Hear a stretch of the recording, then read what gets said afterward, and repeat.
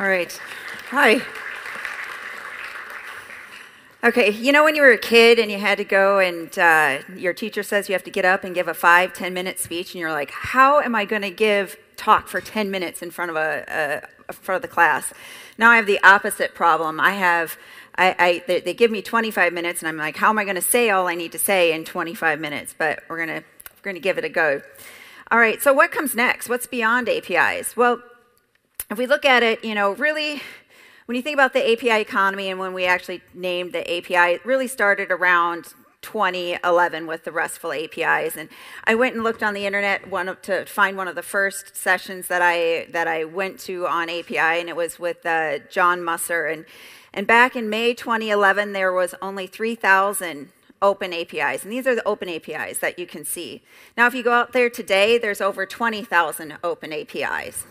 And if you look at back in May of 2011, the Billionaires Club, look who's in the Billionaires Club. It's Twitter and Netflix and Google and Facebook, mostly social media, and retail. But if you go today to find out who's making waves with the APIs, it's no longer just social media and retail. It's moving way beyond that into regulated industries that you thought wouldn't adopt APIs or have open platforms. So today, banking is making great strides in the API economy with open banking platforms. And you all should have a copy of this survey, the Banking API State of the Market report.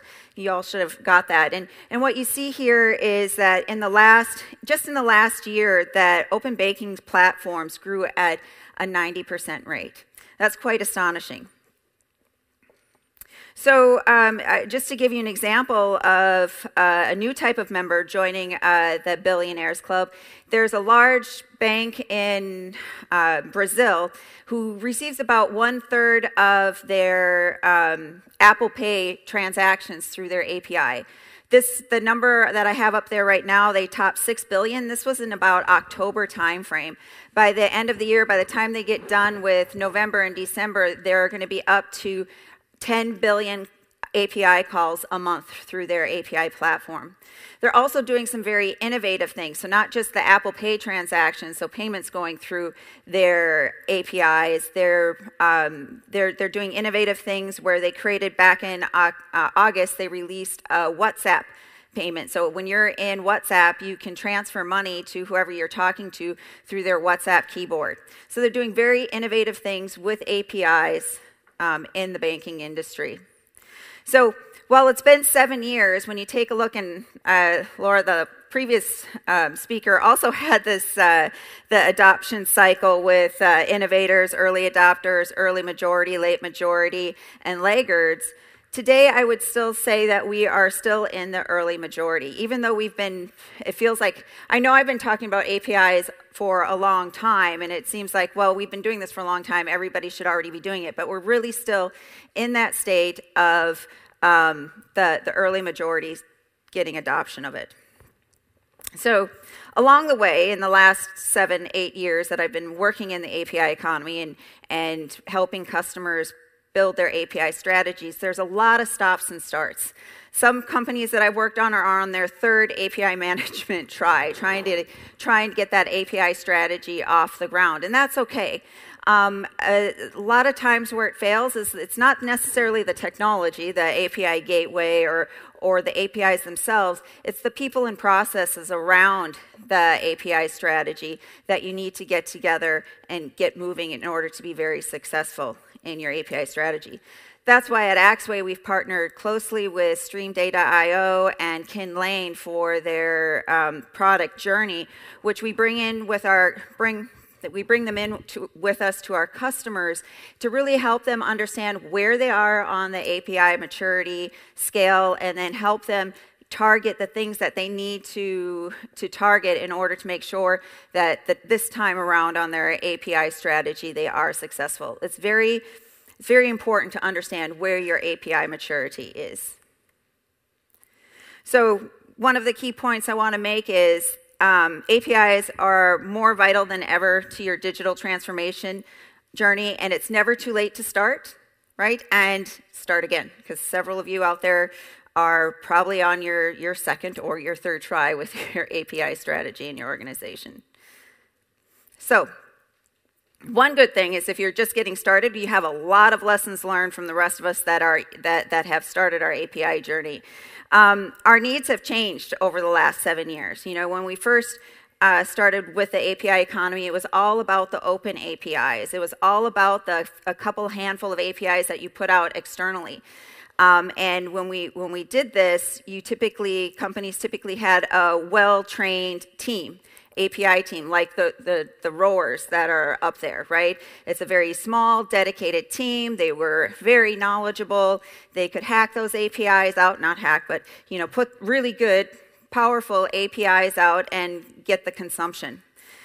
But now times have changed, because now not only are we trying to put APIs out externally, we're really focusing internally and trying to drive that innovation internally.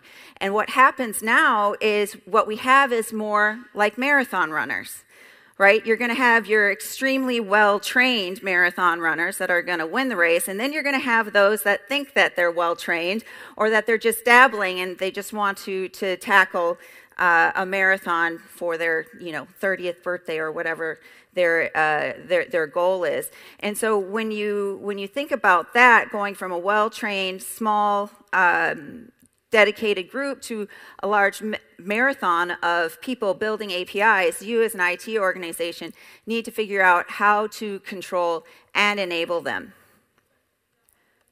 So when you think about API management, like I said, initially, API management solutions focused all about the API consumption. How do you get your API adopted? How do you consume it? It focused on portals and API discovery, rich API docs, having billing and plans, and SDK generators, everything to adopt those APIs. And that was fine and great and needed for when you had that dedicated small team that were the providers. But now that you have marathon providers where you have hundreds of developers, how do you control how your APIs are exposed internally and externally? How do you cater for all hundreds of developers, right? So that they can easily get the APIs into your security and your process and your API portal. How do you ensure that the right policies are applied to your APIs? How do you ensure that you have easy registration of the APIs that is into the CI/CD process? These are all the things you have to start thinking about when you're having more than 5 people contributing to your API economy, to your internal API innovation. So what's happening with these marathon runners was we're really getting to the next generation of application architecture. Customers are either doing this, it either happened organically, which is a very small percent that are mature enough to have this happen organically, or you're doing this by design. So basically, what this is called is a mesh app and service architecture, where you have a service mesh with multi-grain services, from really well-defined, events-based microservices, fine-grained, context-bound, and so forth, to very coarse-grained services, right? That are, what we traditionally had in the SOA days. So you have a very big spectrum of services and APIs running in your mesh. And then you typically have a layer of an API orchestration and mediation layer, and how you massage the APIs together so that they can be consumable on the edge. And when you take a look at a mesh app architecture and service architecture, there's really 2 directions of traffic, right? There's the service-to-service traffic, which is running in the mesh, which we call the east-west traffic. And there's also the north-south traffic, which is the consumer-to-service traffic. Now, when you're building a mesh app service architecture, you need to be able to control and have visibility across both the north-south traffic and east-west traffic. You need to be able to trace that, so when a problem occurs, it doesn't become like a murder mystery, right? You've all heard about that, where when you broke up your monolithic application into microservices so that every outage becomes a murder mystery. But if you have the proper tools and things in place, it doesn't need to be a murder mystery. You should be able to trace all traffic of directions. So, going around the world, working with tons of customers from big banks to healthcare companies to insurance to telcos. One of the things that is very clear, the companies that are very successful in their API strategy bake it into their CI/CD pipeline. And they have it completely throughout the whole pipeline, from design to code to build to plan, redeploy, and so forth. So that's very key when establishing your API strategy. Make sure you think about the whole life cycle and how your developers are actually developing these APIs and embed it into your CI/CD pipeline. So when we take a look at it, as Axway, as we build out our API management and microservice management solution, we take a look at that whole pipeline, and we have a philosophy to make sure that our products are not only that we design and build them not only API first, but CI/CD native, so they can be snapped into your CI/CD pipeline from design, as I said, all the way through operate and monetization and monitor. Now, one of the things that we really believe in with Axway is not only do you have to be API first and CI/CD native, we want the benefit for our customers just that the API economy gives you, just like you're trying to get. So we partner with best-of-breed partners to snap into our solution via APIs. For example, we partner and bundle with our solution Stoplight.io, which is an API design tool. We have partnerships, as I said before, with Stream.io for streaming APIs and their Kinlane's product, the Journey product, Stream Data Journey. And then we have our partners with Ping Intelligence to offer best of breed of API cybersecurity. So when you're taking a look at a solution that you're going to enable your IT with, make sure that solution is CI/CD native, fits in with your CI/CD pipeline, and allows for you to easily snap in best-of-breed solutions into it so that you get the full benefit of the solution, of your solution. This is just our architecture of Axway Amplify API management and how we think of it from the build, manage, analyze, and extend layers, right? Controlling, helping you, let me get to the next slide here. Our vision really is API traffic management in all directions, right? Helping you through that whole life cycle from design through runtime and operate and manage that API traffic in all directions in a hybrid multi-cloud. So we're providing a hybrid multi-cloud layer no matter where that traffic is running, if it's running on-premise or up in a cloud somewhere in AWS. So our goal really is when you think about establishing your microservice platform and your architecture, we're coming along to help make you taller, to package the maturity of building APIs and microservices in a box. So the lesson learned here from this section was that our needs are changing, our people and processes and technologies need to evolve. We are no longer dealing with just 4 or 5 very well-trained API developers and putting it out for consumption. Now in your enterprise, in order to capitalize on the innovation and to spur your digital transformation, you're dealing with hundreds of API providers, right? You saw the orange before. They had over 750 APIs. How do you manage that? How do you get control of it? And how do you enable your development team?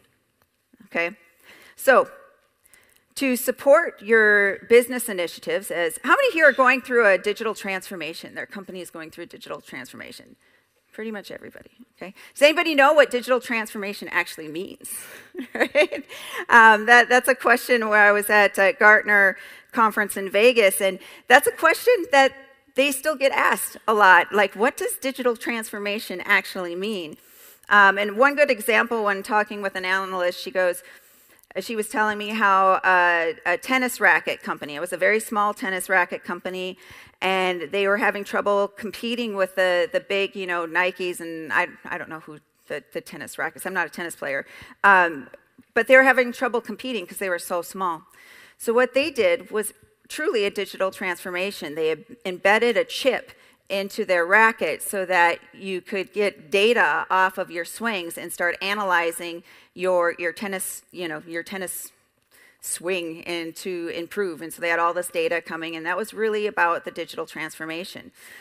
So as you, not a tennis company, but as you're going through your digital transformation and you're trying to meet your business innovation needs, your IT fundamentally has to shift. It has to move from being a data center delivery and an integration factory where everything's very centralized and controlled, where the integration team becomes a bottleneck to and a barrier to innovation, to moving towards where the integration team becomes an integration enabler, enabling other people in the organization to be able to do the integrations and be able to be a cloud delivery team.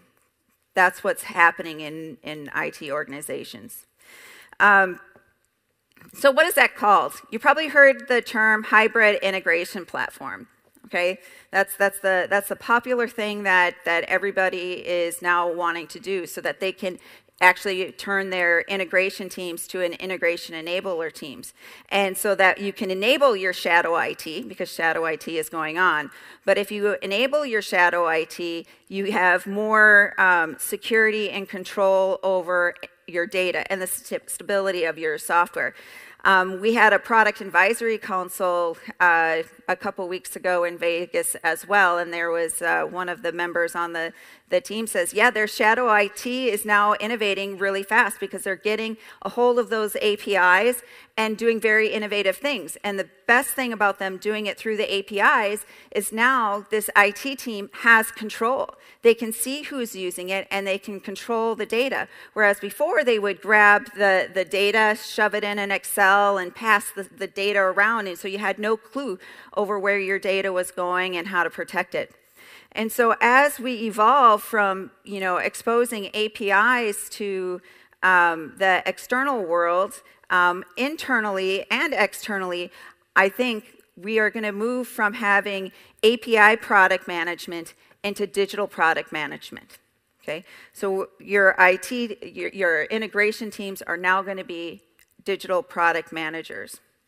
So hybrid integration, just to give you kind of a definition of it, brings together integration and user enablement. Now, remember the marathon photo, right, with people running? You're going to have a whole different spectrum of users, which you can see here up in the personas, from lines of businesses to digital integrators to integration specialists. We need to be able to enable all of those folks in order to meet our business needs. We need to be able to combine a bunch of domains, not only just being able to expose APIs. And typically, when I say APIs, most people think of REST, correct? Just like when I say SOAP, web services, people tend to think of SOAP. But APIs is actually quite broad, right? It's application interface, and it could be files and data and so forth, just moving. So there's a bunch of different domains that are going to be coming together, which is why I think that API product management is going to turn into digital product management, because people tend to think of APIs as only as REST. We're going to be bringing together different endpoints and different architectures, data being on REST on the on-premise or up in the cloud. So hybrid integration is something that brings all these things together to enable your teams to more rapidly create. Now, you can't go out and buy a hybrid integration platform yet. It's something that you need to assemble with your best-of-breed API management and iPaaS vendors and pull them together. So as we look to the future, and as you are building out your digital transformation strategies, as you're transitioning from a centralized integration team to becoming integration enablers, what you need to be able to have is the ultimate control center, so you can control that traffic that's running on-premise or in the cloud, and have a catalog of services and assets that can be used when you combine these things together. So really, I thought a good analogy is really an air traffic control center, as they have to manage all of the airplanes and movement of not only just of the airplanes, but all of the airline crew cargo stuff that is moving in and out on the ground, but they also have to control what's happening in the skies, so getting that north-south, east-west traffic together. So we're moving beyond API as a product to more digital as a product for co-creation, and that's where we're going to see in the future, and it's going to evolve rapidly, I believe, in the next couple years. So if you want to learn how to do traffic management, both of north, south, east, west traffic, I want you to go to this Axway workshop, Organized Chaos, API and Microservice Traffic Management. It's at 2 o'clock in the workshop room 2 and floor 2. So, and then that's all I have. Thank you.